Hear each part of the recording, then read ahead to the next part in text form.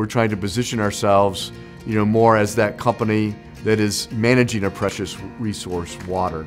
We're trying to put ourselves in a place that is safeguarding communities, because what we do really improves the quality of life in communities. We help manage flooding. We help deliver clean water back to rivers and streams.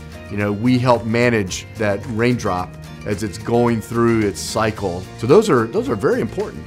If you've ever lived in a community that floods all the time or has extreme weather events that aren't well handled, it's a pain. It degrades the quality of life there.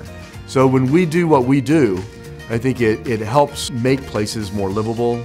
It helps improve that quality of life.